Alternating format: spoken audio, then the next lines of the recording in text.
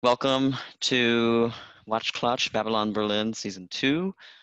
My name is Raleigh Joyner. I'm the Goethe-Institut Washington Programming Coordinator. I'm currently broadcasting out of Tacoma Park, Maryland, so not far from DC. We are still in home office. We hope that you are all safe and healthy and doing the best you can in, in enjoying your summer. And we're really happy to have you here for one final edition for the summer of our Watch-Klatsch series, which we are so happy that it has been well received. And we're going to wrap up with Season 2, Episodes 7 and 8. We decided to go ahead and hold off Season 3 for next summer when people might need something else to do.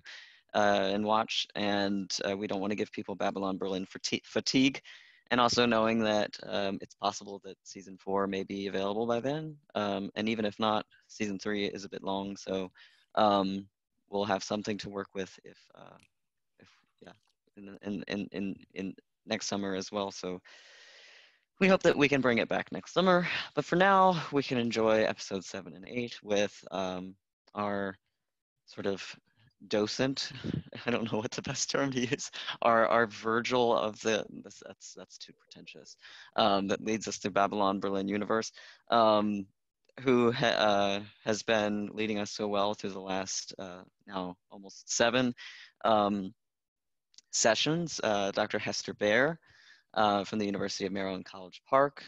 She's an associate professor of German and film studies over at the University of Maryland, where she also serves as a core faculty member in the comparative literature program. And she has published widely on German film, digital media, contemporary literature, and feminism.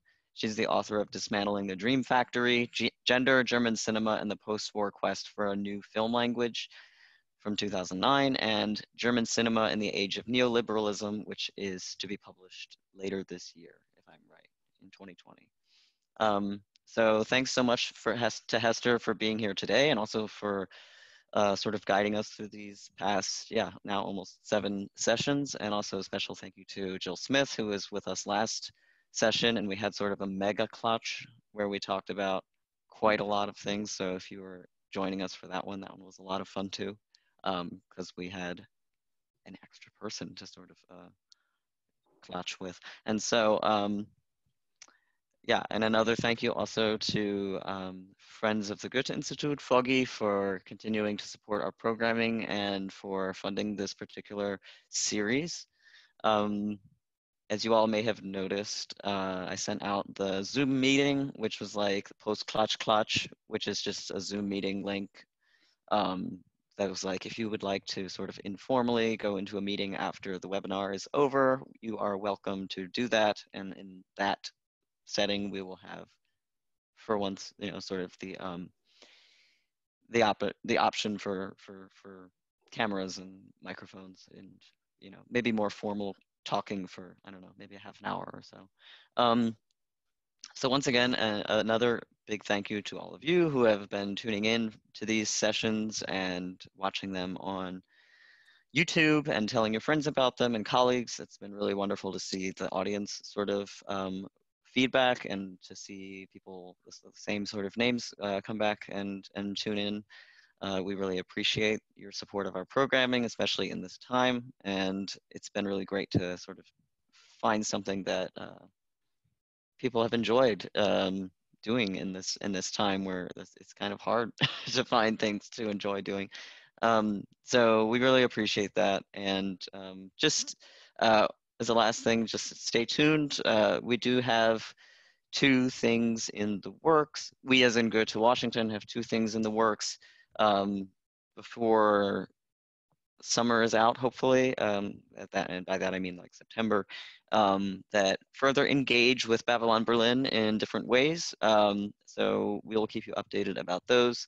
But for now, I will go ahead and just say once again, thank you, welcome, and I will hand this over to Hester and mute me. Thanks, Raleigh. By the way, I don't think I got the link for the Zoom meeting after. Ooh, let me drop that in the chat. So, yeah. I'll do that when I disappear. Okay.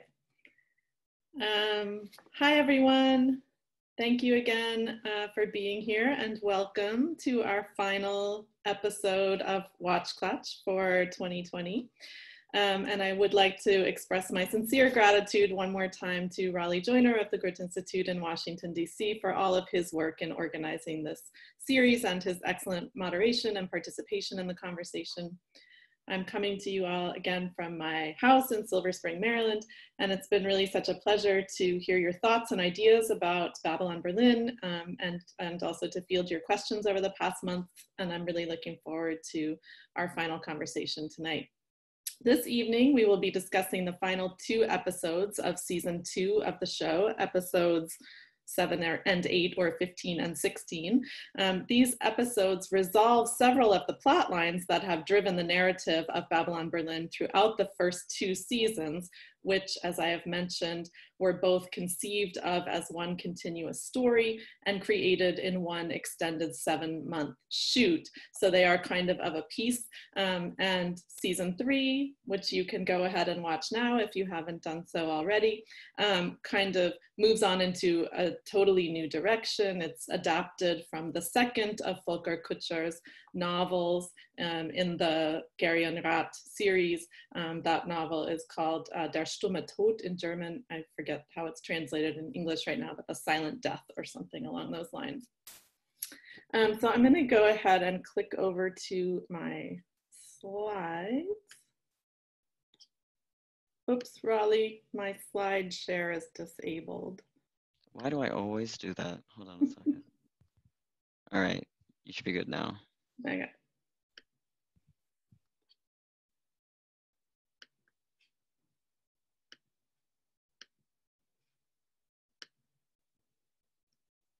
Okay.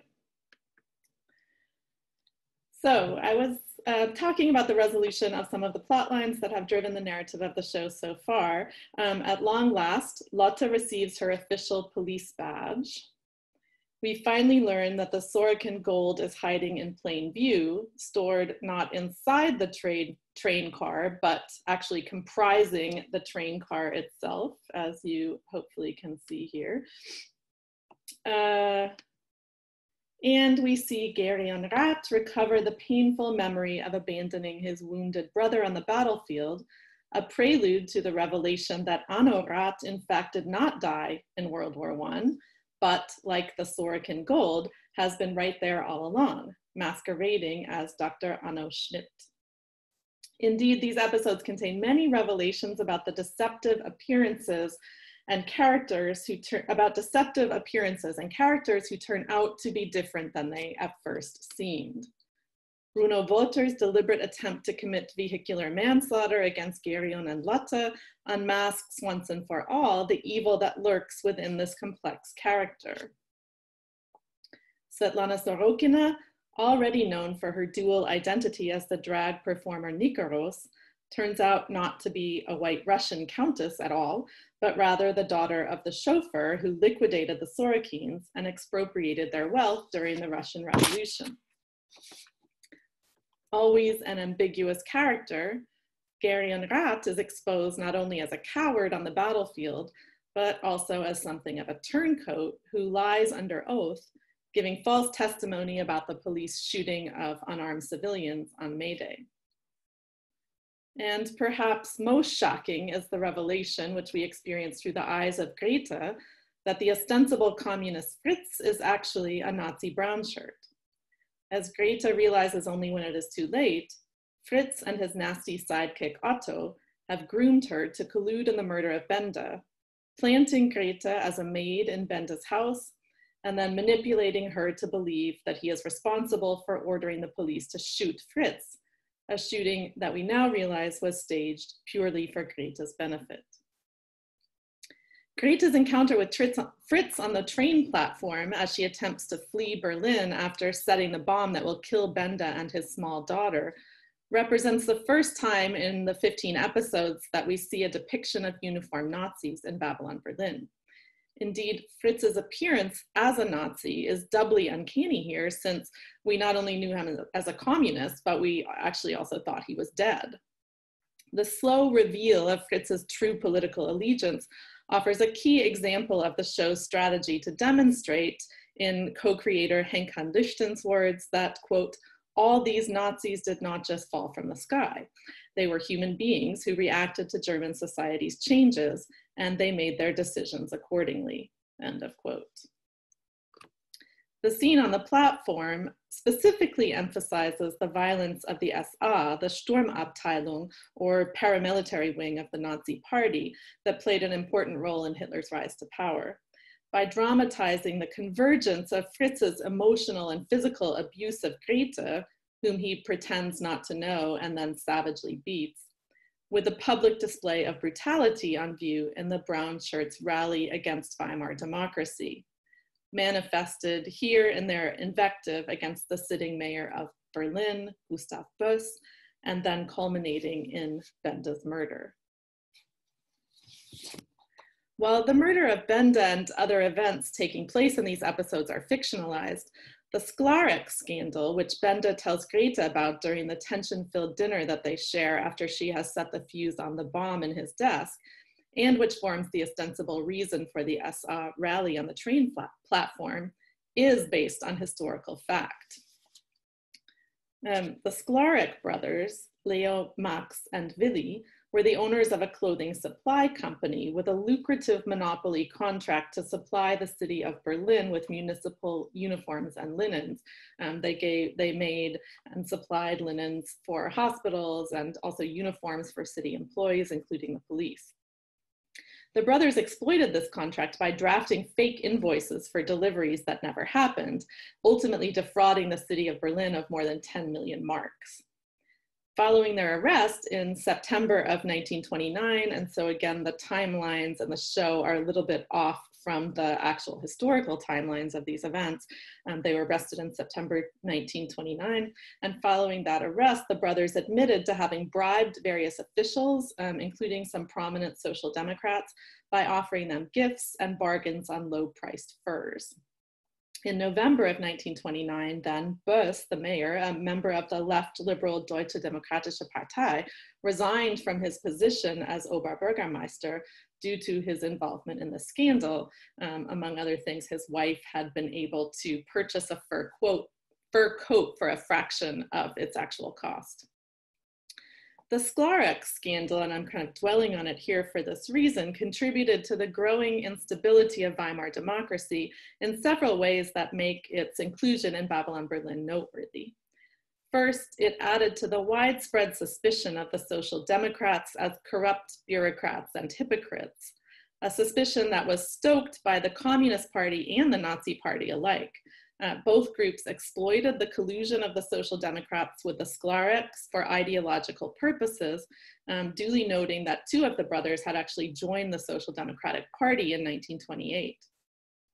In this regard, the scandal contributed to a growing disconnect between the party's professed goal of representing the working classes and its emergent image, cultivated strongly by its opponents during this period, as a bastion of moguls and swindlers.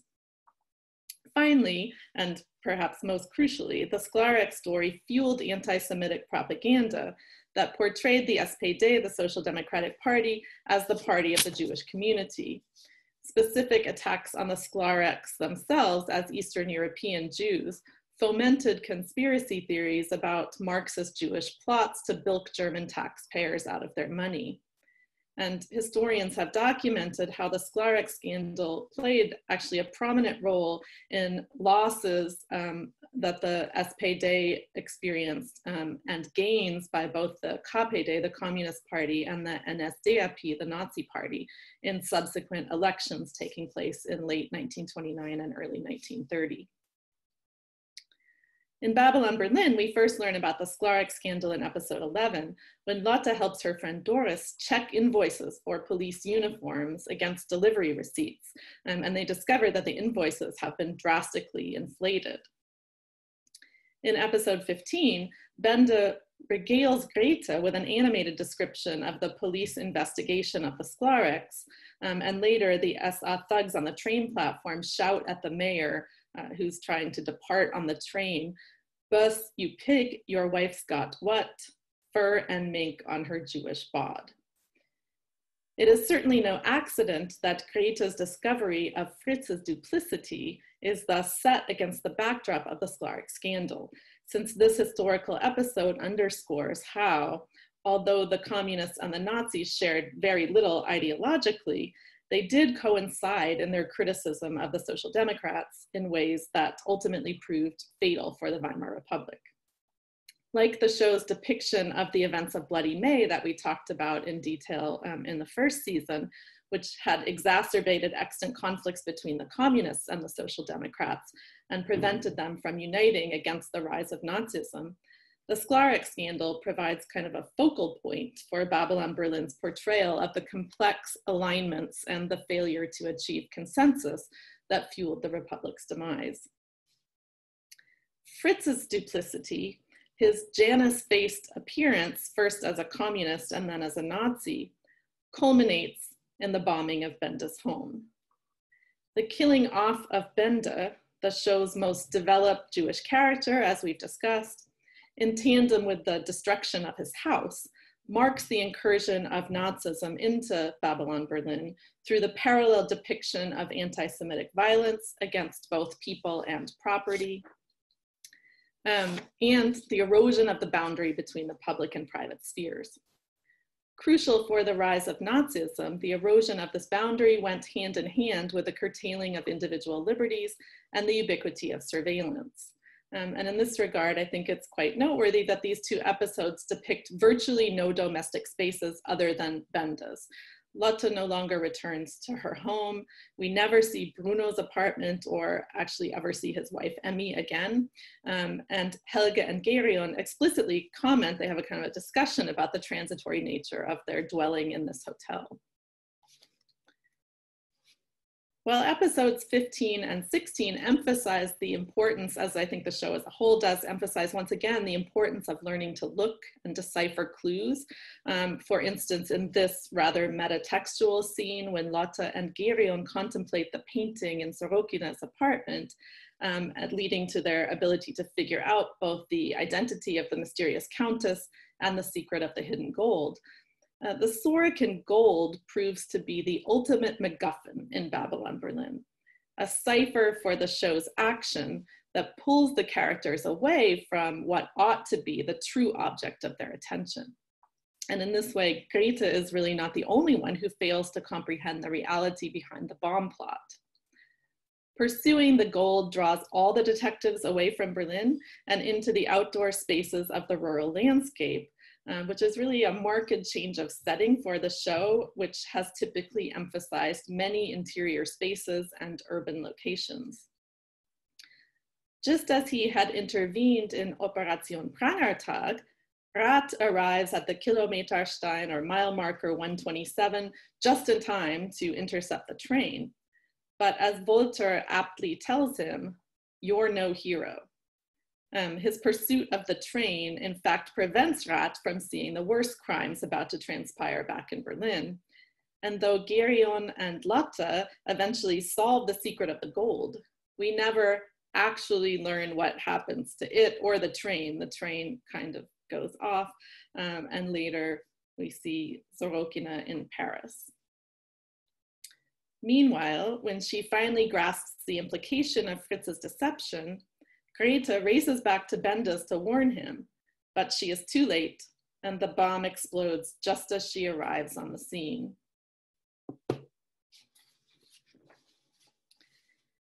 In their cultivation of unease and precariousness, and this is a kind of a theme that I've drawn out across the two first seasons, these episodes of Babylon Berlin repeatedly play with expanded and compressed timescales, like Rat's just in time and Goethe's too late. Similarly, they exacerbate our sense of insecurity by showing a panoply of characters who die and come back to life. In addition to Fritz, who again we've seen being shot and thought dead, and then he uncannily appears back again on the train platform, which is very shocking to Goethe. There's also Anno, who was recently declared officially dead, but now reveals himself to be alive. Sorokina, who slits her own throat on stage at a Paris cabaret, and this act is subsequently revealed to be a performance. Her erstwhile lover, Kardakov, whom we last glimpsed with grave injuries, but who now appears unscathed in the Paris audience. And of course, Lotte, who, having been frozen to death earlier this season, now drowns in episode 15, only to sputter back to life at long last in episode 16. Lotte's death appears particularly cruel and manipulative, since what can only be a matter of seconds in real life, or in the real diegesis of the show, stretches temporally across many minutes and a couple of episodes, testing our patience and stretching credibility. And this leads me to wonder whether we should consider this scene Babylon Berlin's jumping the shark moment, a rather over-the-top and unwelcome change in style and mood in the trajectory of this show, a show that really doesn't need any gimmicks. And for those of you who maybe haven't heard this term before, it derives from an episode of Happy Days, pictured here, in which the Fonz literally jumps over a shark while on water skis, a scene that's clearly not in keeping with the tenor of the show Happy Days. And here you have that juxtaposed with the car plunging into the lake outside of Berlin. One way or another, like the season 1 finale, these episodes wear their artifice on their sleeve, escalating the action quite dramatically and deploying every trick in the TV screenplay handbook. In addition to the MacGuffin of the Sorokin Gold, we have various red herrings, Chekhov's guns, and Easter eggs.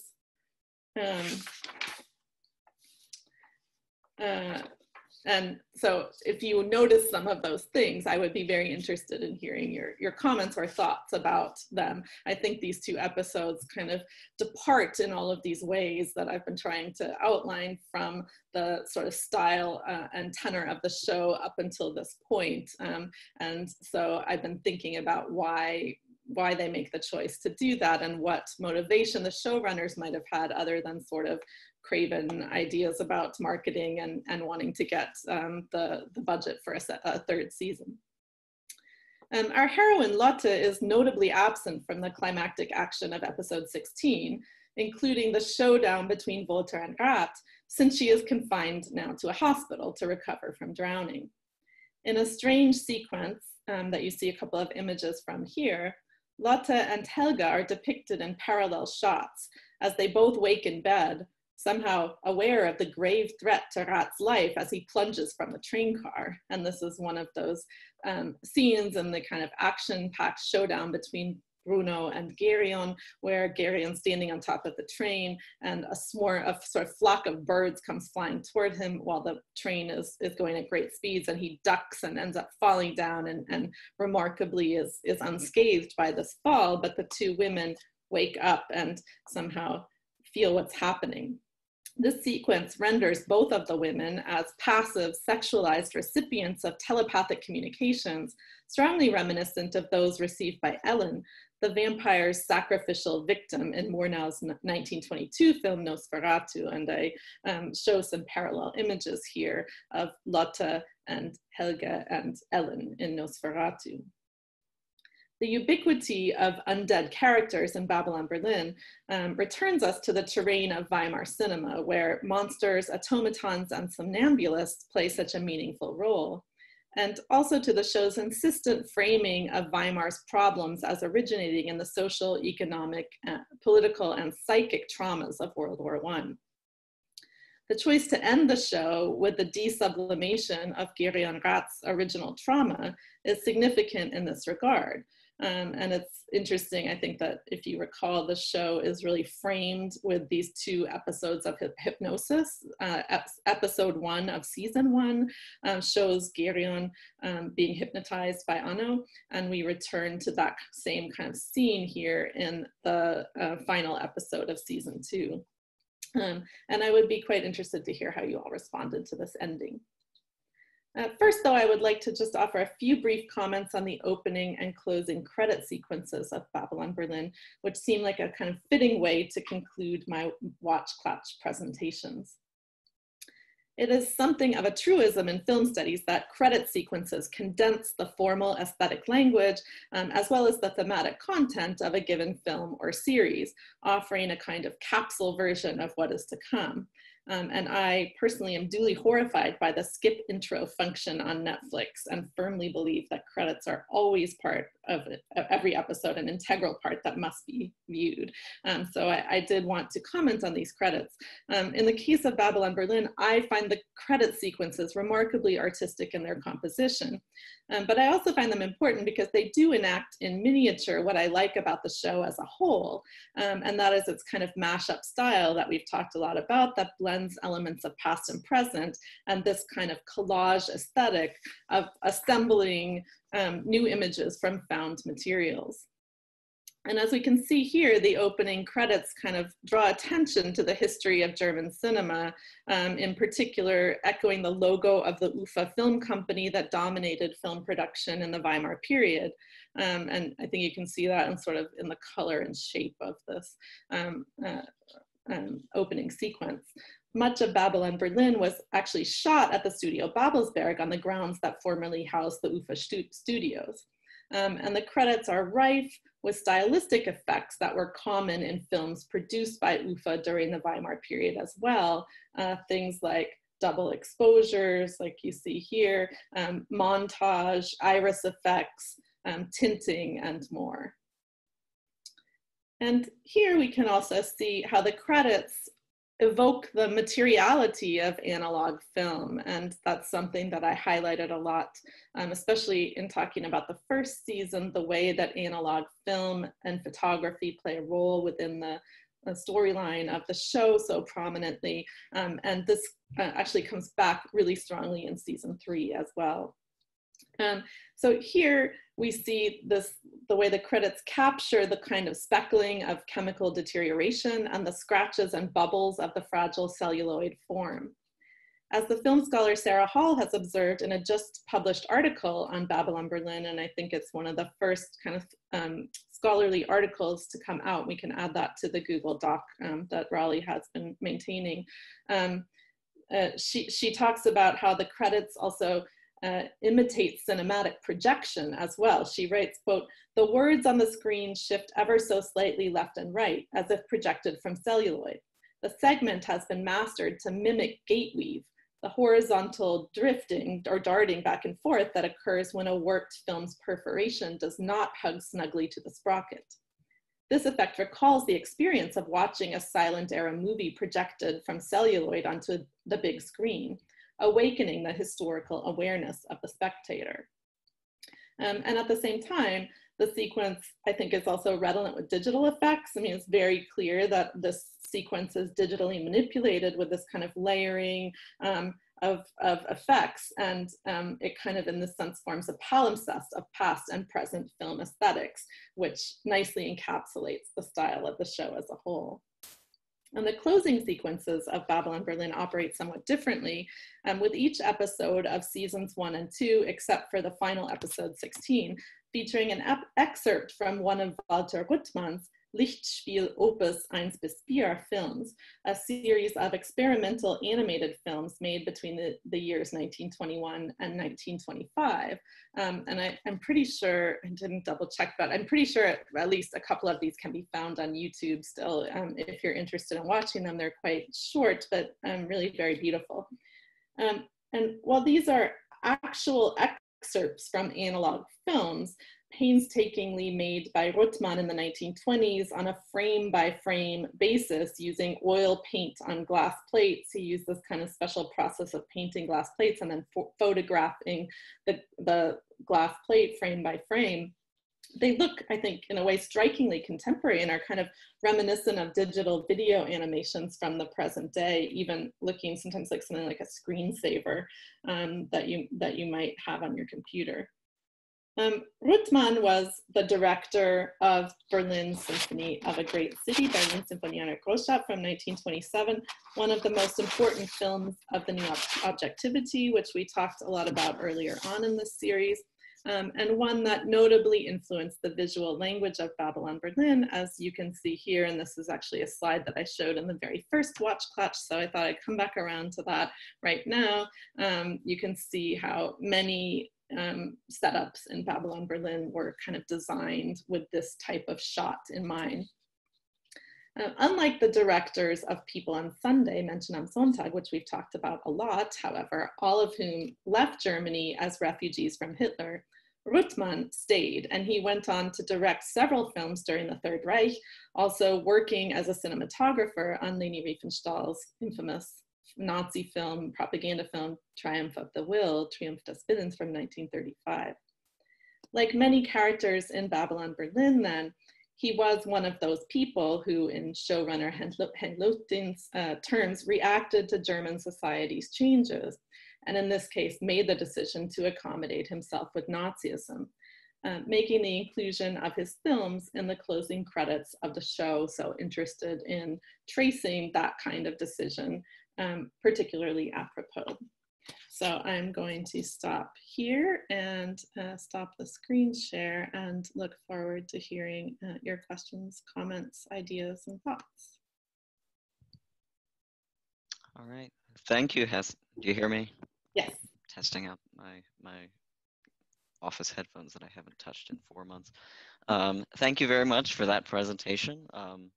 Once again, it's really great that we've been able to have you with us for the last couple of weeks to go through these episodes and sort of talk about these episodes with and unpack them with. And with that, I'm going to go right into some responses already to sort of some questions that you've and some comments that you've posed.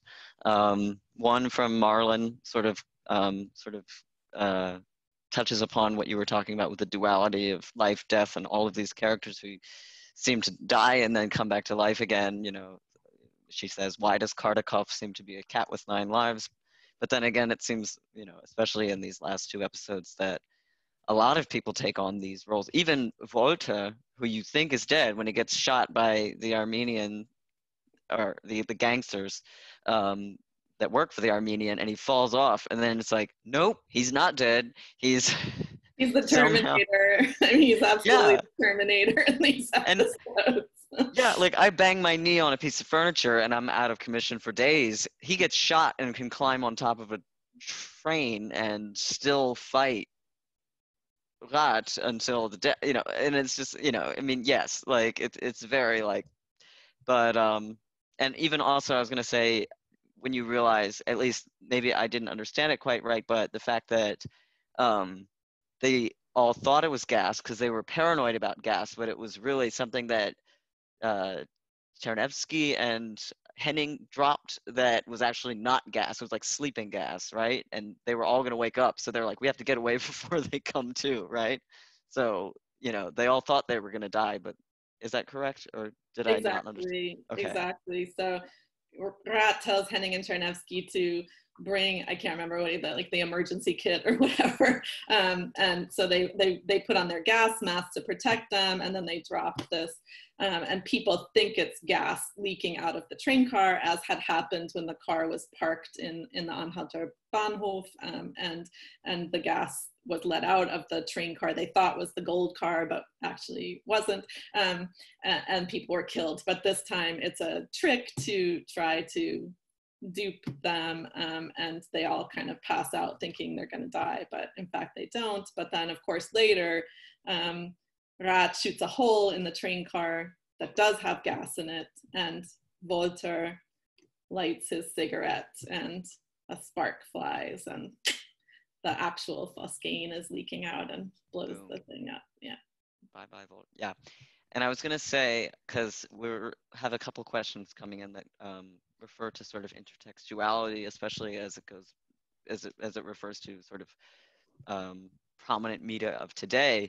One thing, I mean, so I grew up watching James Bond movies a lot. I mean, that wasn't the only thing that I was watching, but I sort of watched the trajectory of James Bond movies going from like early 60s with Sean Connery to a little bit of camp, but they sort of took themselves seriously, to by the time it was the later 60s, it was all camp, well into the 80s, all camp, and then sort of bringing back with like Pierce Brosnan in the 90s and then eventually Daniel Craig, they were sort of taking things in a more serious direction. And I was kind of struck by the last episode at how much, the last two episodes, at how much they're, I don't know if you've seen the movie Casino Royale, but how much it reminds me of that, specifically with the drowning scene, because I don't know if anybody in here has watched Casino Royale, but there's a scene where Ava Green's character, Vesper, she locks herself in the elevator of a sinking house in Venice, and he's trying to save her, but she's,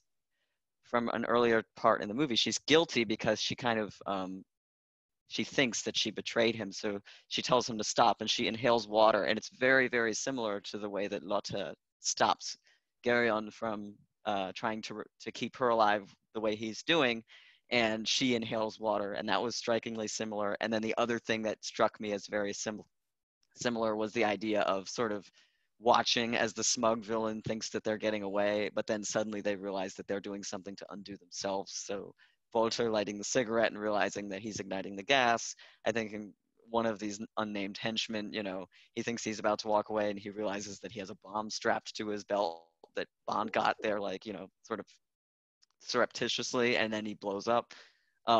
So I found that to be a little bit, whereas in Casino Royale is like, okay, it's Bond. It feels like it makes sense. In this, and I think a couple of other people are sort of commenting on that as well, it feels a little bit, as Marlon puts it, very Hollywood, the chase for the train. UN mentions, I think with any other show, it'd be jumping the shark, but I think that the rest of the show is so over the top, camp, and unsubtle that it doesn't seem out of place. And Linda also says, what did you make of the gunfight on the roof of the train? We've seen this in a number of films, haven't we? Do you think it was a deliberate nod to those other films? Um, and so, yeah, my James Bond speech, but also like some of the other folks who have sort of weighed in on the idea that this is not something that we haven't seen before. These are things that I think a lot of people who consume media can say, oh yeah, I saw something similar in this or something similar in that. And yeah, I mean, it goes for the straight up kind of like I think Marlon said, sort of Hollywood style action sequences. And you can cite, I think, numerous examples of precursors or sort of citations, references for the drowning sequence, for the train sequence. I mean, these are really pretty common tropes of a lot of different action and genre films. So yeah, I think that is what it's doing. It's kind of going in that direction of adopting a much more action-oriented Hollywood style. I think the James Bond reference is accurate. I mean, also German cinema has a whole kind of history of intersection with the Bond films. Gerhard Fröbe, who was a huge star of German film in the 50s, played Goldfinger, and many other German actors. Lotte Lenya? She played the lady with the blade in her foot in From Russia with Love. Many famous German actors played cameo roles in many of the Bond films, of course, during the Cold War era in particular, and often use the opportunity of those films to camp it up so hardcore. So, I mean, I think a whole kind of interesting history that might be, you know, showing back up here in reverse or something like that, which is certainly what the show does all the time, as we've been exploring. So yeah, I think all of those points are right on the money. You know, my question was like, did it cause you to kind of roll your eyes? And that was my question too. Yeah, I was curious like, about oh that. my gosh, what is this show doing now? It's kind of selling itself short of, you know, or moving towards these kind of gimmicky gestures that it really, you know, doesn't need to do, because I mean, the show was immensely popular in all of the build up to those two episodes before making those kind of choices. So, you know, is it a craven marketing decision that, you know, to create some really kind of high budget sequences and to create some really over the top cliffhangers, you know, or is it something a little bit more like pushing the envelope I think like you maybe said in a comment on here, pushing the envelope on the kind of artifice and campiness that we've come to appreciate about the show in earlier episodes, just kind of taking that in a different direction. So yeah, I mean, I'd be curious to hear other people's thoughts on whether a lot of people that I've talked to, and when I've taught this with students before, also people really rejected these two episodes, especially the brutality towards Lotte. I mean, we talked last time about the fridging of Lotte in the freezer sequence, and the, you know, kind of horrible treatment of that she was subjected to by the Armenian and his thugs. And here, just following right on the heels of that, we see her being subjected again to this kind of gratuitous brutality. And I since she kind of remains at this point our only hero, like the only figure that we are really still identifying with or sympathetic towards, it seems especially gratuitous to put her in this kind of situation. And like I said, I mean, really sort of this moment of her drowning and then being revived could only take a few seconds, and the show just stretches it out and stretches it out. So if you watch episode 15, you're left really thinking she's dead, and then she comes back sort of surprisingly at the start of episode 16, right?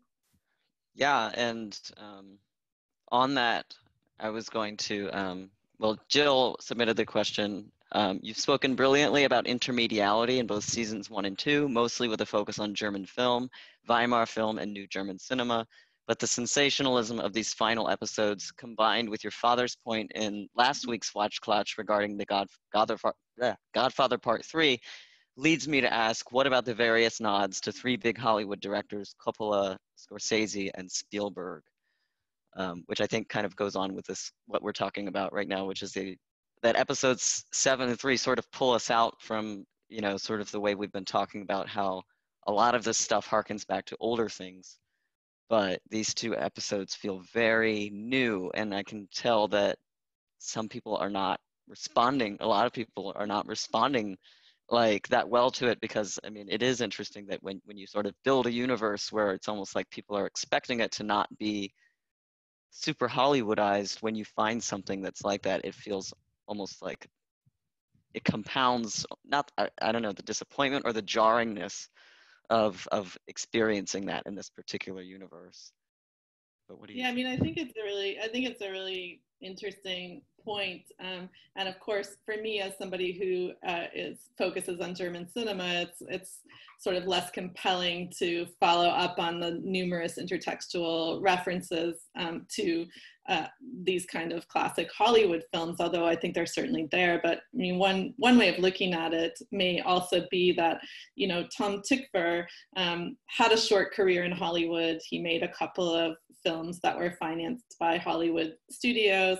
And like many of his forebears in German cinema who tried to go to Hollywood, he didn't really succeed in adapting his kind of aesthetic to the context of Hollywood. And then he decided to go back to Germany and do what he does best, making small budget German films. But he went to Hollywood, like many German directors do, because it's simply not possible most of the time to make the kind of action sequences that you see in episodes 15 and 16 in Germany, because the audience for German language cinema is normally just too small to break even on those kinds of really, you know, high cost special effects and setups that are required to do that kind of action sequence. And I know that when they first planned to make Babylon Berlin, they were thinking about doing it in English, because they felt that a German language show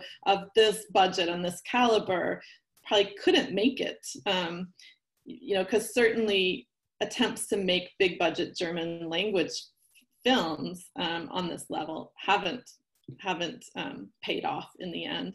And they decided to do it as a German language show in the end, I think partly inspired by some of the successes of Nordic noir and kind of other types of shows that had made it on a streaming platform, the kind of things that probably wouldn't have done well in cinemas, but that were working well in the context of streaming media. So they did it, and I think they made obviously the right choice.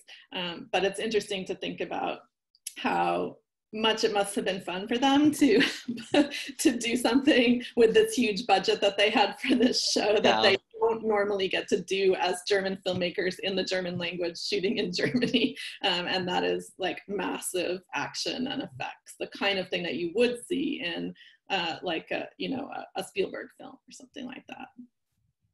Yeah, and I was gonna say, Jill also added James Cameron to that list, and I had two other people that I had in mind when I was watching. One being, Yuen mentions this, Schmidt, who's connected to so many people and storylines, secretly being Gerion's brother seems very convenient. And of course, I thought of Luke, I Am Your Father. And then another thing that I thought of, maybe less note, but like Brian De Palma movies, like he made Carrie, The Untouchables, like Dressed to Kill. One thing that I find like really excruciating about Brian De Palma's movies, I think he thinks it's his trademark, but it's actually quite annoying where he'll linger on a scene and drag you along with it. I don't know if anybody remembers the scene from Carrie where she's being crowned prom queen and there's the blood bucket on top of the beam, and it takes like 15 minutes for them to shake the rope and for it to fall, and I'm just watching it like, I'm over it. Like, I don't care anymore. Like, let it fall. Like, Right. he almost like, he's very good at testing your patience. And there's another scene from The Untouchables where it's very similar, where this woman's trying to get her baby in a stroller up like 10 flights of stairs right before like a big gangster shootout is about to happen in 1920s Chicago. And you're just watching it like, can this lady do literally anything else except be on these stairs right now and moving this slow? And he knows that it's going to drive you nuts. And so a little bit of that, especially as far as the thing with reviving Lotte went, I mean, watching that, we were just, yes, exactly as you put it, tested your patience. And yeah, I mean, and it was interesting because I hadn't really been drawing any parallels at all to sort of, oh, Jill made an interesting comment. That scene from The Untouchables is a reference to Battleship Potemkin from Eisenstein. I haven't actually like seen that movie all the way through. Baby So carriage on the stairway, yes. Yeah. So interesting. But yeah, I mean, I hadn't actually made a lot of these connections between Babylon Berlin and like more recent directors until these last two sort of scenes where I'm like, that's very that. But yeah, that was just my input too. But let's see. And just as some sort of feedback on generally like these two episodes, Linda says the implausible surprise they're not dead scenes were a disappointing turn. Made me wonder if there were new writers on the show. And let's see. Samantha says, I found so much of season 2 so emotionally stressful that it actually felt cathartic to finally see some kind of fast-paced real-time action again, even if it was over the top. And Mary says, I was struck by the gunfight on top of the moving train. Like those I've seen in Western movies, the lighting was so vivid and expressionistic. So it's interesting, the sort of different reactions we have here to That's that. great to hear people's responses to these different scenes. I really appreciate those comments. Yeah. And Marlon actually also mentions another thing that I thought was an interesting choice on the part of the creators. I was so pleased when Lotte finally got her badge, because that was kind of a really nice high point of these two episodes. Although I did find it interesting that it came right off the tail end of Garion committing perjury on the behalf of the police, which I don't think was a mistake at all. The idea that, he's, that he's gonna lie on behalf of the police, but then right on the tail end of that scene, she gets her badge. So it's like, yeah, I feel like it was on purpose that the audience would be happy for her, which they are, but then again, it's like, oh, but that's also part of being a police officer.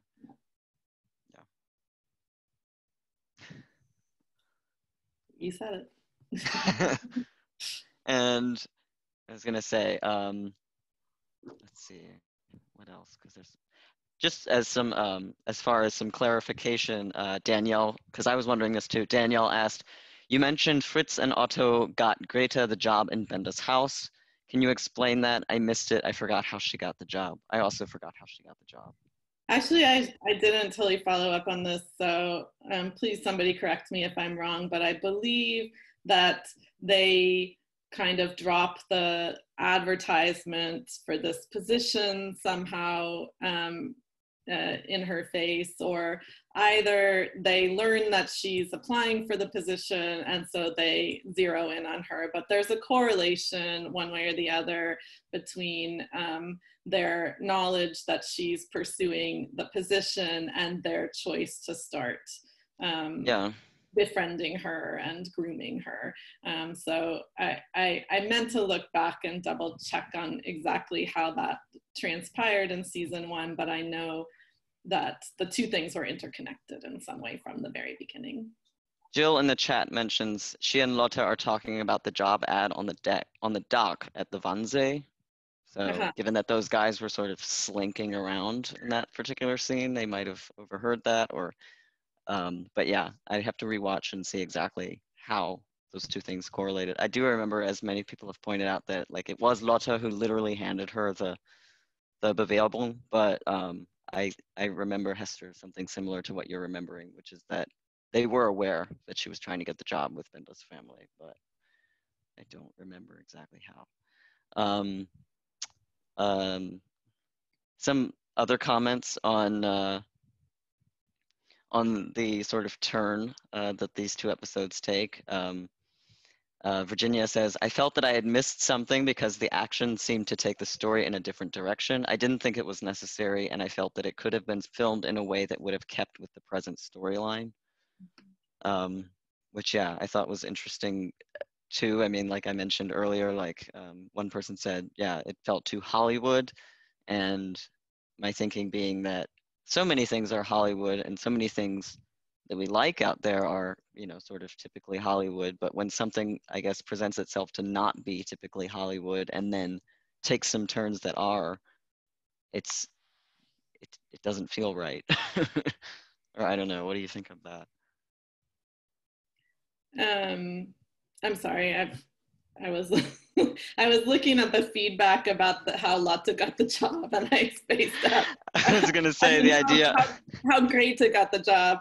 Somebody pointed out that Lotte got the paper off the police board that Benda posted, that reminds me that you're totally right about that. I think it is that they overheard her talking about it on the dock, like Jill said, and that was the connection that they made, and so then they started pursuing her. So thank you for the recall on that one. Yeah. And okay, sorry, Raleigh, what were you asking me?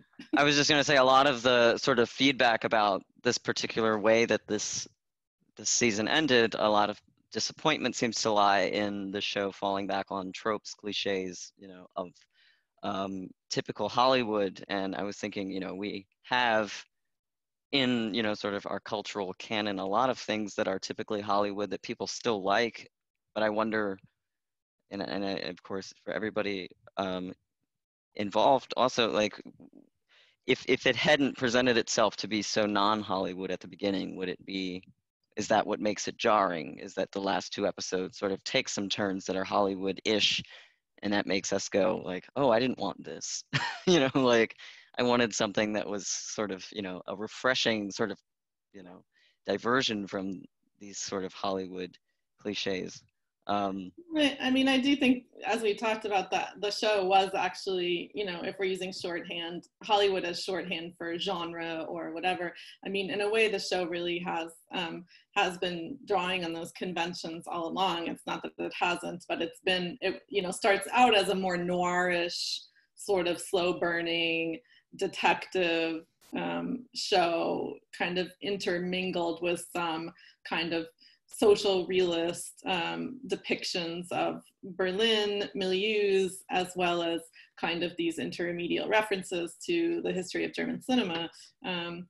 So in a way, these episodes don't depart so much from that. They're just swerving a little bit more towards the action thriller, as opposed to that sort of noirish style that that they started out with. And I do think, I mean, we talked a lot about the show as a genre mix all along. I mean, you know, kind of serving itself at the buffet of world cinema to the pieces that work for the topics it wants to develop in a certain sense. And so, you know, I don't think it's that much of a departure in terms of its engagement with Hollywood per se, but I do think it's a departure in terms of moving out of the urban landscape, which is so characteristic of the setting of the noir film, you know, amping up the pace of things, and again, as we talked about, the kind of misogynist treatment of Lotte in particular that that seems to, for me, be the main difference of the show in this sort of starting in the second half of season 2 to its early development of that character. And you know, I think it's interesting to speculate on why that's the case. I mean, we talked a lot last week about just simply the misogyny of popular cinema and its treatment of women characters, and I certainly think that that's a part of it. I also think that there is something about the way that the show is moving towards a depiction of Nazism in the latter half of this season that maybe has to do with its decision to emphasize the manipulation and brutality against female characters more so than it did before. I mean, it's really turning away from, with the exception of Lotte getting her badge, which, as you point out, is sort of, you know, paradoxical in its good side and its bad side. The show really turns away from the depiction of the new woman that we saw at the outset, the kind of flapper style, emancipated, kind of scrappy, go-getter new woman. And in season 3, Helga plays a much more prominent role, for instance, who really was never characterized as that kind of female figure to begin with. So, yeah. Yeah, and I think as much as it's one of those proud moments that Lotte gets her her badge, it also sort of takes you back to sort of one of the first things you mentioned about this show, which was that it examines how everybody in the show slowly accommodates a system that will once, eventually, very soon, become Nazism. And so you even see that in Lotte, who you think is, I mean, it's a step, to become a police officer, and to sort of make that move, I think. At least that was my take on it. Yeah, for sure. Yeah. But let's see. So Maggie asked, on the topic of Lotte, do her trials and tribulations harken back to The Perils of Pauline in silent Hollywood cinema? Now, I'm not familiar with this film, are you? Yeah, that's a great point that I hadn't thought about before. That would be really, really interesting to follow up on. It's been like a really long time since I saw that, but I think it is kind of a flapper style character, if I'm not mistaken, who then is kind of finds herself in all of these complicated, difficult situations that she has to extricate herself from. And so it's both, and Maggie, please correct me if I'm mistaken here, because it's going way back, but kind of both brutality and misogyny against women that is so foundational for so much popular cinema, but also the kind of always kind of magically getting herself out of it, the undead quality that I was talking about in Babylon Berlin, maybe. That would be really interesting to follow up on. Mm-hmm. And also, there's two sort of comments on the revelation that Anno is Rat's brother. Jill comments, I agree with you. When the reference to Star Wars that I made alludes to the series' sort of schlocky use of the return of the repressed, again, pop Freudianism that I've mentioned before. And then Antonio says, what I find amazing is the turns the story take, totally unexpected, like Anno Schmidt and Garion being brothers, or the train cargo being fake, and many parties looking to get their hands on it, and of course then nobody knowing that it's the train car itself that's gold, or the duplicity of all characters. I think it's brilliant. I don't care whether it's Hollywood or not. And yeah, I mean, I think a lot of people like. Yeah, I mean, clearly we're all very, very animated by this show, or else we wouldn't have spent 7 sessions talking about it in great detail. And so I really appreciate you reminding us of that point. Yes, we love it. Yeah, and like, I mean, at the end of the day, I mean, it's a thoughtful show, but also, I mean, it is there to entertain. So, I mean, if they decided to do some, I mean, sometimes it's frustrating with writers, but if they decide, oh, we just want to do some indulgent, just Michael Bay bullet explosion moments, or whatever, that even if they are, sort of related to the plot, like, then they'll do it. And but yeah, I was gonna say, what else? So Mary says, the first appearance of Nazis, along with the scenes outside, invited me to feel the looming Nazi presence and the impossibility or difficulty for Jews after a few years to escape, and how Jews had to stay claustrophobically in hiding. There was a great book written with stories of Jews who survived the war hiding, contrasted that with beauty of the countryside free movement. To me, it made the coming horror more vivid. What do others think? Yeah, thank you for that point. I mean, I was kind of hinting in that direction with my question for this week about how you viewed this kind of interesting choice to move out of the city and into all of these wide open exterior spaces as opposed to kind of the interiors, and how that choice, as well as the lack of depictions of domestic spaces, except for the single one that we see, Benda's home, which gets blown up, how that goes hand in hand with the rise of Nazism that the show is tracking. And so I think your point is well taken.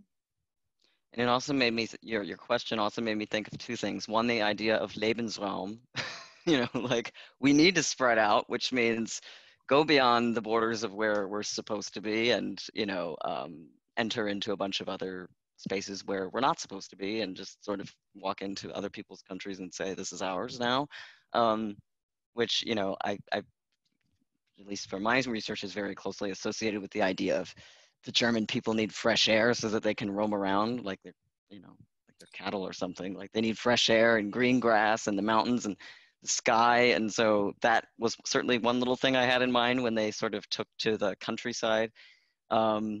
Another thing that came to mind was, especially with Benda's house, it made me think of the Jenny Erpenbeck novel that I actually think I read in your seminar. God, I don't know how many years ago, but Heimsuchung, or visitation, about a house that's on a lake, in Brandenburg, and how it goes through many different ownerships and lives throughout its life. And one of them being that it's a beautiful house that was owned by a Jewish family, and then when the Jewish family was ultimately arrested and deported, it was just given to another group of people who just walked right into it. And I found it not only significant, the destruction of Benda's house, in the sense that it sort of symbolically sort of destroys this, line between the domestic and private, or the domestic and public spheres in society, or moves closer to that, but also to me, it sort of reminded me of that thing that was to come, which was that Jewish people were going to have their land and their homes ripped out from underneath them completely and literally given to other people in the coming years, and that the domestic sphere for Jewish people in Germany was about to not exist at all anymore. Yeah. And that's this kind of dual violence, eliminationist violence against people and property. Absolutely. And so this is actually an interesting note on language that anybody who speaks German here or may not speak German still might find interesting. Jill pointed out, did anyone notice the very cool use of du and then sie when Grete confronts Fritz at the station? He starts out by saying, du musst mich verwechseln, which means like, you must have me mixed up for somebody else. He starts out by saying, du musst mich verwechseln, and then shifts to sie müssen mich verwechseln. So he goes from the formal to the, he goes from the informal to the formal. She says that's one of the subtle moments of writing that are missed those who don't speak the language, which I thought was an interesting point too. And another one. Yeah. Sorry, there's a great part of that sequence too, which is a clip that I maybe would have shown if I had shown a clip tonight, which is that Otto, it's something about cinematography that kind of also connects with what you're saying about language here. Grete glimpses Otto in the crowd of Nazis first, and then she watches Otto's eyes looking at another person who Grete can only see from the back, but it's Fritz.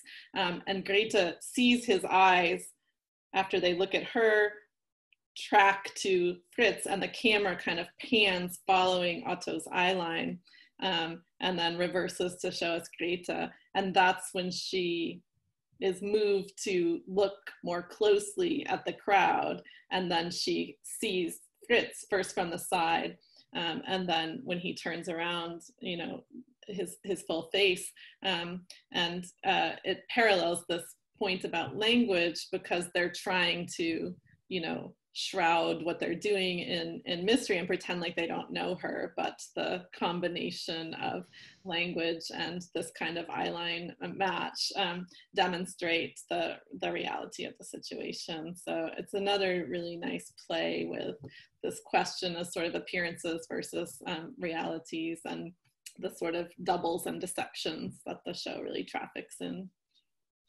Yeah, and another notable moment of that switching between sie and du or vice versa happens, as Samantha points out, with Geryon and Lotte in these last two episodes. I don't remember exactly officially when it happens, but the first time that I noticed it was right after he pulls her out of the water and puts her in the back of the car. Graf is about to drive off with her, and she says, Geryon, sei vorsichtig, which is not seien Sie vorsichtig, you know. So I don't know if they say something before that, but yeah, up until then they were sort of messy in there for a little bit in their addressing of each other, first name basis, but still Sie, and then, you know, but then it seemed like finally it was like, okay, you pulled me out of the water and revived me back from death, like we can be on a du basis now. Yeah, they are actually regularly switching in their relationship back and forth between Sie and du. Yeah. Time, and it's quite interesting to track, because you know, it definitely codes the degree of coolness or hotness in their relationship, as to what address form they're choosing. Absolutely. Yeah. And let's see, so just on the topic of also Lotte becoming a police officer and getting her badge in this moment, Mary Helen comments, agreed about the turn away from the new woman. Geryon also seems to embody a more conventional masculinity in the last couple of episodes of season 2 than in previous episodes. What do you think? Yeah, I mean, great point. And there seems to be, you know, some of this has to do, in Geryon's characterization, has to do with the arrival of Helga and this idea of them forming this kind of heteronormative coupledom that is different than, maybe a little bit different than the kind of experimentation he's been doing in her absence, right?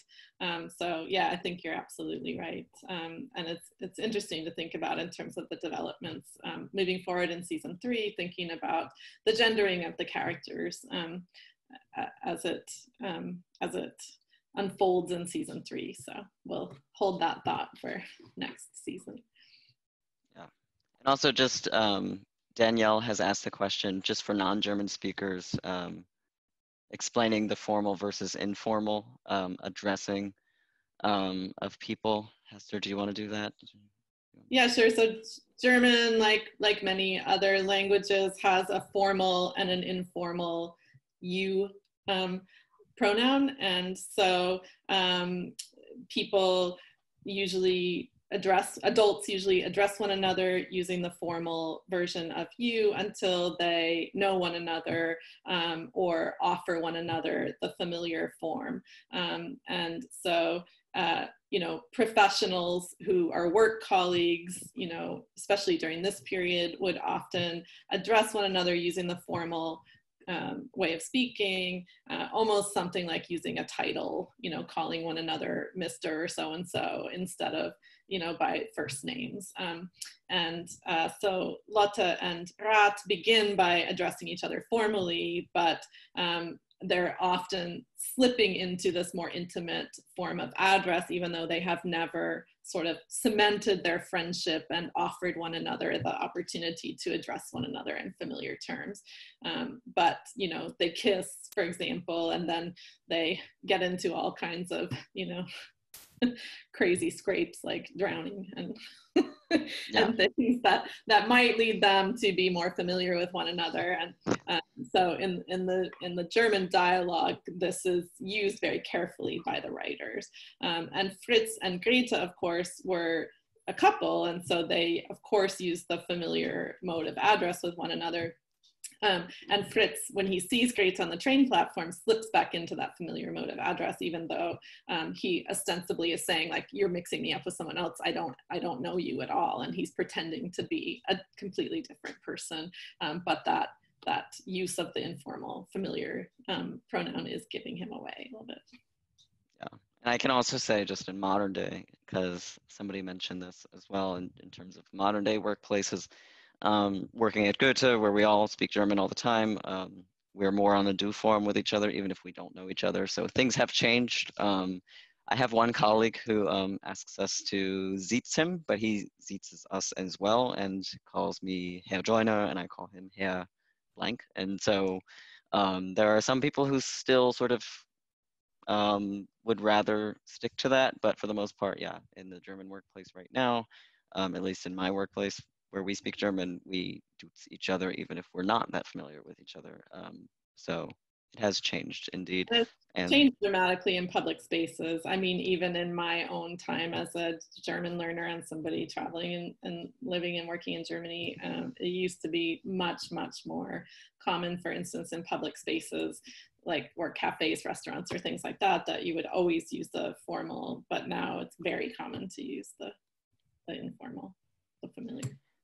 And also, I don't want to get it too complicated with language things, but one thing that I also noticed that a very altmodisch sort of way of addressing people was the way Moritz addresses Gerion with the ihr, the almost using like the second person, what's now known as the second person plural formal, like you're talking to two people, you say ihr habt zwei Äpfel or whatever, you know, like he addresses Gerion that way, which I found interesting because I didn't know that that was even something people were still doing in the 20s, but I don't know.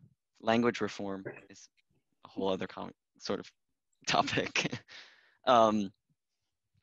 Jill actually made an interesting comment about the Armenian and his sort of squad rolling up at the train holdup. She says, has anyone been happier to see the gangsters appear than we are when they emerge from the tall grass and take down the guys from the Schwarze Reichswehr? My point is that there are some deliciously gratifying moments of viewing amid the frustration. I liked that scene a lot. It's a great scene. It is, absolutely.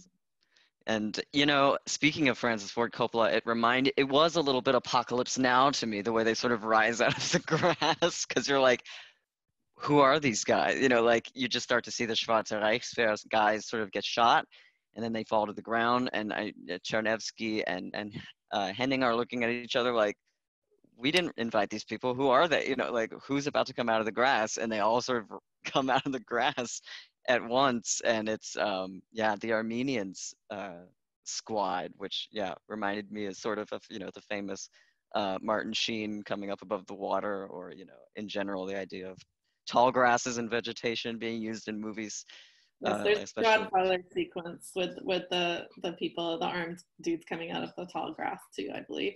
yeah. Yeah, and I mean, but we do learn now finally here why it is that the Armenian is always saving Rat's life, which happens on multiple occasions, including one time that I didn't mention in one of these episodes, when Dr. Folker and some of her henchmen, they grab Rat and they put a bag over his head wanting to kill him for his perjury testimony, right? And they put a gun to his head and it seems certain that he's going to die. And then the Armenian comes and picks off the guy who's about to shoot Rat and saves his life once again. So we do now understand some of the motivation behind why that is happening repeatedly, which is that the Armenian is in debt to Anno Schmidt for helping him overcome his own PTSD. And Anno has made it clear that he wants to have his brother's life saved. So this is a plot point that was never really made clear across the seasons, why the Armenian was kind of intervening into Rat's business again and again. And now we've begun to understand that. And this story of Anno Schmidt and his relationship with Rat and so forth plays an important role in season 3 as well. So they are laying the groundwork for new developments that begin to unfold. Yeah. And one thing Marlon asked the question, has anyone considered that the rise of Helga could be related to the popularity of the actress playing the role? She played Julia in Weissensee, a very popular television series about before and after the fall of the Berlin Wall. And that did make me think, about just in general, the star power of certain people in the show. For instance, the guy playing Zergiebel, it's hard to miss him, but it's, you instantly clock him as the slimy, I forget what position he had, but the guy he's much older, but das Leben der anderen. And Volker Bruch himself was in that show that was very popular, Unsere Väter, Unsere Mütter, right? About World War II. Which was shown on Netflix under the title Generation War, if I'm not mistaken. I remember that. Yeah, no, I think that's exactly right. Helga is played by Hannah Herzsprung, who's a very popular actor, as you mentioned, in Weissensee, which was a prior series from Germany that did quite well abroad. And Hannah Herzsprung is also a major actor of German cinema, so she's in a lot of films and is quite popular. So, I mean, I certainly think that the casting decisions are very important in Babylon Berlin, and they have, procured the most stellar cast of actors. Almost every small role is played by a very prominent actor of stage or screen in Germany, and so I certainly think that does play a role. Although that doesn't mean that they have to characterize her in the way that they do, and so I think that there is some significance to the character coming to be more of a central figure. That has something to do with the popularity of the actor, but it also has to do with a different style of femininity that she portrays, I think. Yeah. And let's see. Samantha posed the question. I recall that the first 2 seasons were filmed together, but am I correct in understanding that the 3rd season was not confirmed until afterward? These talks about genre and treatment of women will be interesting to revisit in the context of season 3. Without spoiling or trying not to, I wonder how intentionally the genre inflictions moved the pacing and action of the story away from the Bruno plot and toward the more fantastical elements of the Stummer Tod part of season 3 too, by which I mean, was it intentional to allow more space for more drama? Interesting point. I mean, yes, it's correct. The first 2 seasons were filmed together, and as far as I understand it, the 3rd season was not green-lighted until after the first 2 seasons were wrapped, and once it became clear that the show was mega popular all around the world, then they approved budget for season 3. So they wrapped up season 2 with the idea that that might be the end of the show. And that's why I was saying, you know, I do think there may be a way in which they were experimenting a little bit in these final 2 episodes with what kind of action, you know, and big budget style sequences they're capable of shooting and doing a great job shooting as a kind of stepping stone towards season 3. I think that's certainly part of it. And yes, I agree. Season 3 is more dramatic in a certain kind of way than the first season and the first kind of half of season 2. And so I think you make a great point. And yes, following gender and genre forward is particularly interesting in season 3 because it takes place in the film industry. It focuses on a crime that takes place during the shooting of a silent film, and that scenario offers season 3, you know, a great deal of space to engage with a lot of the themes and topics that I've been talking about here, audiovisuality and the rise of modern media and so forth. But it also focuses a lot on women's depiction in cinema, early cinema, directly. So it makes these topics really interesting to follow forward. Yeah. And Linda actually posed a question that I thought was interesting because it's not something that we've discussed super in depth about interior and setting design. And she just commented that the interior decor of Benda's home seemed very different to all the others, which have a lot of heavy floral decor. His seems more modern, or is it Art Deco? I was thinking about that too when I saw his house. That's interesting. I wouldn't say it's Art Deco, although not sure I paid that close attention to it. So maybe there are components of that, but it's definitely like lighter and more modern. I mean, the lighter on the wood, a lot of wood, and the china is more modern, and overall it seems to be this very modern villa. And I agree, a lot of the other homes and the interiors that we see are more old school in their sort of middle class style. And of course, the interior decor of the characters says something about the characters, right? And the main interiors that we see are the interior of Bruno and Emmy's home, and they are of course aligned with this idea of tradition and allegiance to the way things used to be, and the decor of their home maybe speaks to that. And then we see Binka's apartment, and she you know, is a impoverished war widow who has a pre-war apartment that she hasn't really changed because she makes her living from renting out rooms, subletting rooms to tenants. And so, yeah, I think you make a great point. The decor of Benda's is definitely indicative of his own kind of position as a modern, you know, a person who embraces the present of the Weimar democracy and is a major representative of that. Just as an intro, Hester, maybe you agree or not, but I was just going to say, of all the domestic interiors represented in the show, the one that in fact is probably the most coveted now in Berlin among the young folks is Lotta's house, which is in Neukölln, which you could pay a killing to get like a really tiny closet-sized room. I mean, they went ahead and they renovated all of those buildings to some degree.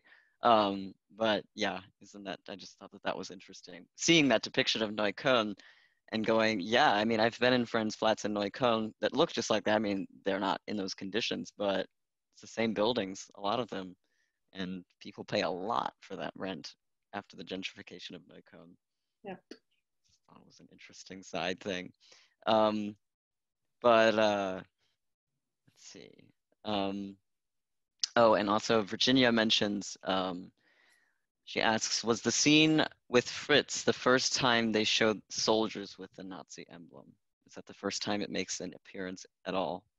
I believe so, yeah. In my viewing, that is the first time I saw it. So please correct me if anyone else noticed it earlier, but it's my observation that that is the case, and that it's very important really for the show that it never does show that symbol previously, that it really withholds that symbolism, and it, you know, connects to the, you know, to the idea that the showrunners feel that that symbolism is really overdetermined, especially in German cinema and media, and that they wanted to really focus on the rise of Nazism without relying on all of the signifiers in order to make us kind of follow this idea that the characters don't really know that that symbolism is going to turn out to be as important as it is. And so they only really show it here where it becomes really crucially important in Goethe's you know, process of slowly coming to understand what's actually happening. Yeah. And what was I going to say? Oh, I blanked. It doesn't matter. But let's see. Michelle had one small reflection. She says, taking the wide view of the first 2 seasons, but thinking narrowly on the use of the iris at the beginning of each episode, an obvious nod to silent films, I enjoyed that all except one episode uses the opening iris, pulling us into each ride. But the one where Kardakov falls into the water holding the red book is the only one that has a closing iris that forces us to concentrate on his hand holding the book, which closes our understanding, which closes on our understanding of the importance of this book. That will later be revealed to have saved his life. I'm a fan of the iris and enjoyed it in Babylon, Berlin.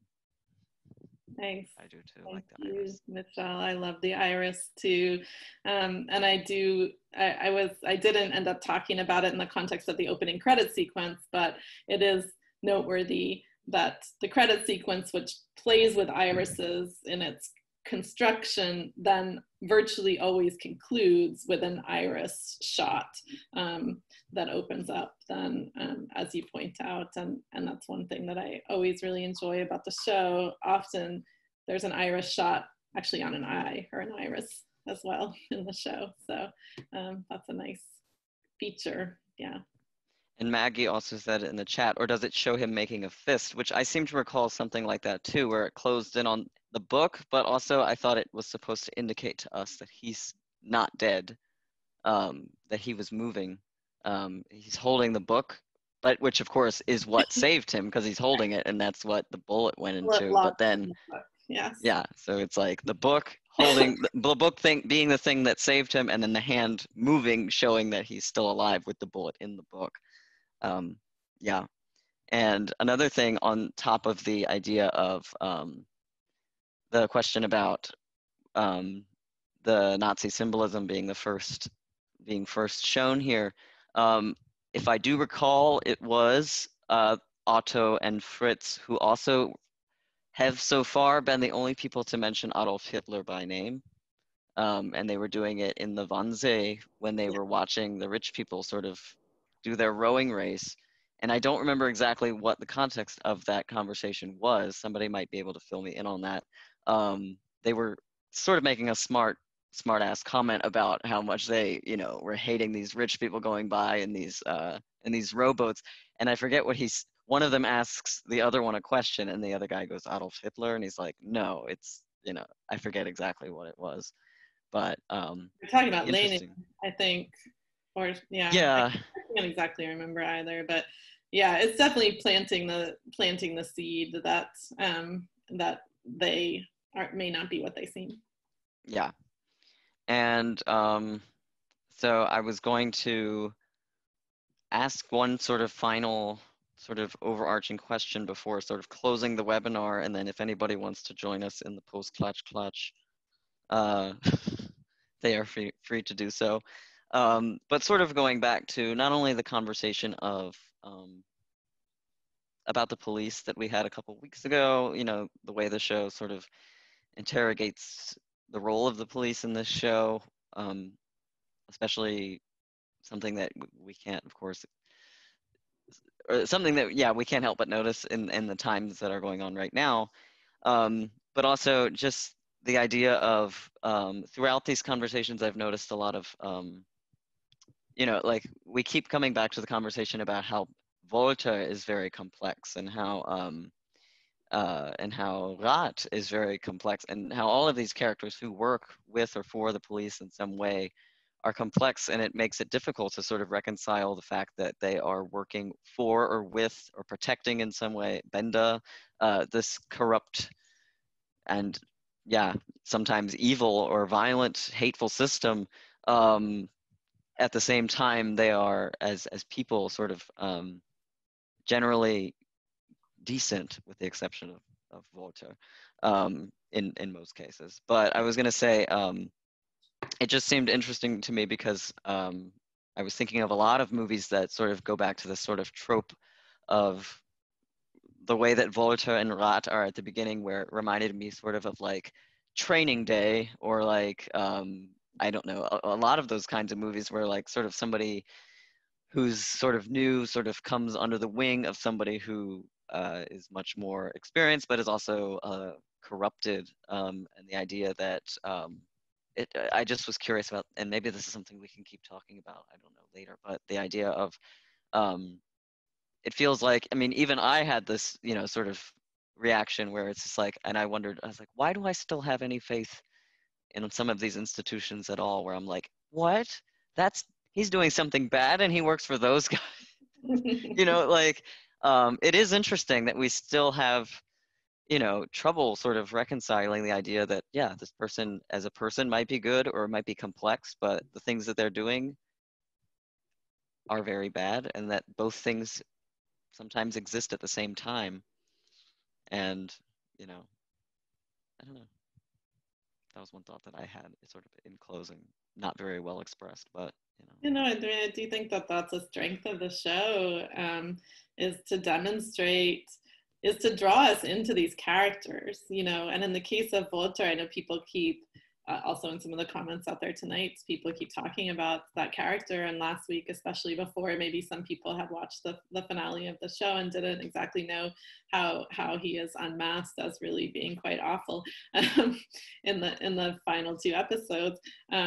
People are really reluctant to dismiss him, because also the actor is so fantastic, Peter Kortz, and so good at lending complexity to the character, that we're really drawn in. And I think that they do a great job in the writing and in the acting of the show to draw us into these characters, to not make us dismiss them as sort of, you know, cardboard cutout type one-dimensional stereotypes, which Nazis are so often portrayed as. Or also, as you mentioned, the lives of others, you know, sort of East German figures, like some of the actors who are in this show also played you know, prominent functionaries of the GDR state in films like The Lives of Others. And so often these figures are depicted in such a one-dimensional way. And you know, I've said all along, and I'll say again, that I do think, you know, one of the strengths of this show is this kind of very slow building to the idea that all of these characters, virtually all of them, will be accommodating themselves to Nazism sooner or later. And Jill also made a good observation. She said that it should be noted that there were people within the Weimar era Berlin police who did put up a great resistance to the Nazis.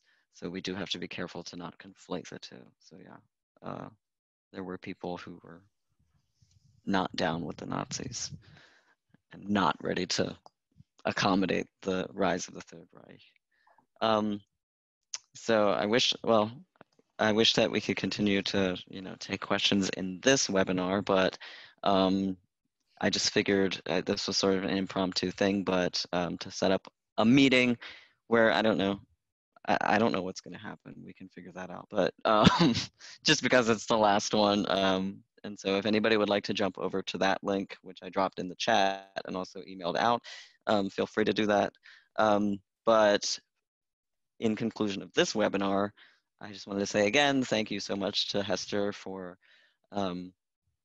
sort of guiding us through these 2 seasons of Babylon Berlin. It was a really fun thing to sort of come to you with this project in April and say, hey, like, I don't know when we're going to be able to start negotiating rights for streaming things. I don't know how long this is going to go on for. Let's just maybe see if we can ask people to go and watch Babylon Berlin, and then we'll talk about it. And that was sort of how this, and Hester was like, I'm on board. And that was sort of how this started to unfold.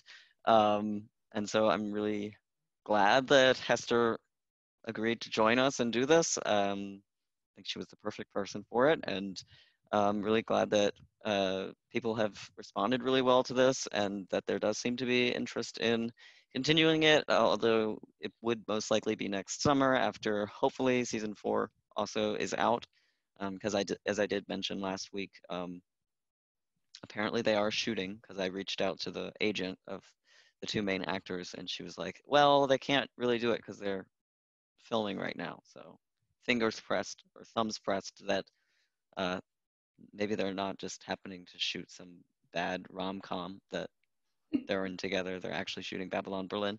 But yeah, so once again, thank you so much for joining us in these conversations. It's been really fun. Thank you again to Foggy, who has generously supported this programming, and once again is continuing to sort of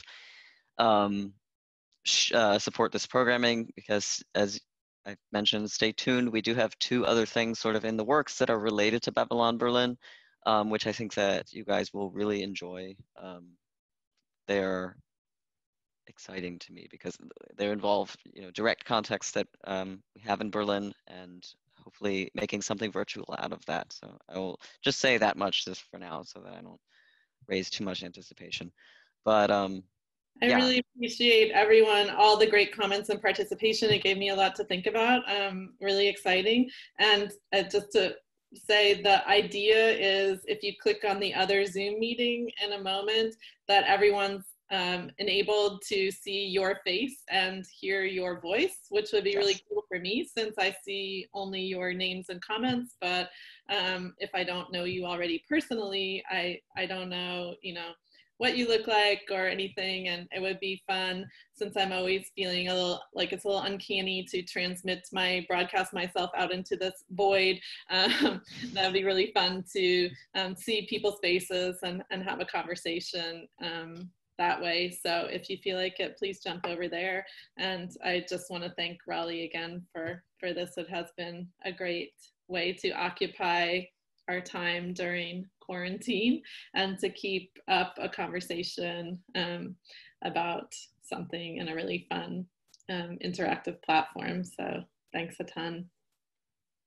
Thank you all. Thank you, Hester, again. I'm going to go ahead and jump off here and go open up the other room. So we may see you in the other room. We may not. If you, thanks again. No, yeah. We will see you around, if not at the other room.